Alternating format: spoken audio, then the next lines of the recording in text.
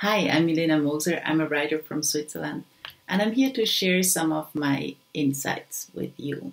I'm using these Barbie dolls who usually sit on my desk to talk about outside voices. There's a whole story about me and Barbie dolls, but that's that's for some other time. Okay, outside voices. I get so many letters of people sending me their writing, asking me, could you please read that? Could you please tell me if it is worth pursuing?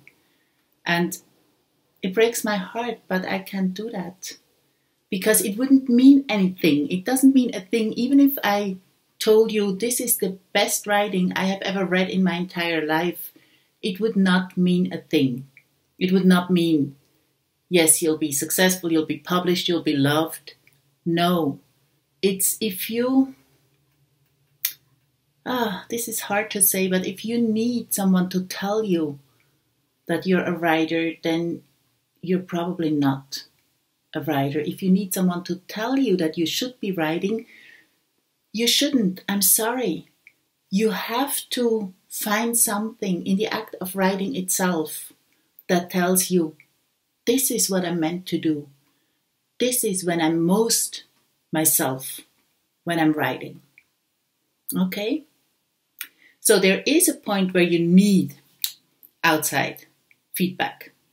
But I would say the third draft is the one that you should show people.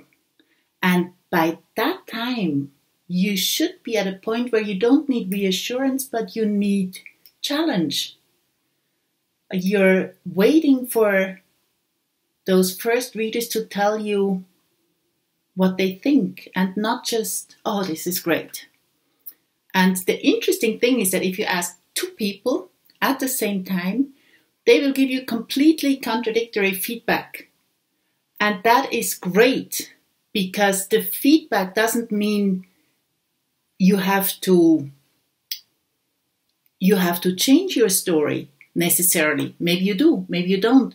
But the feedback challenges you to look at your story in a different way, in a way that you can't anymore. After a year, 2 years, you don't know. You get lost in the details. So you need two people you trust to tell you what they think, and then you think about your story again in a different way. I know there's much more to say about that, and I will. And I will tell you the story about me and Barbie dolls.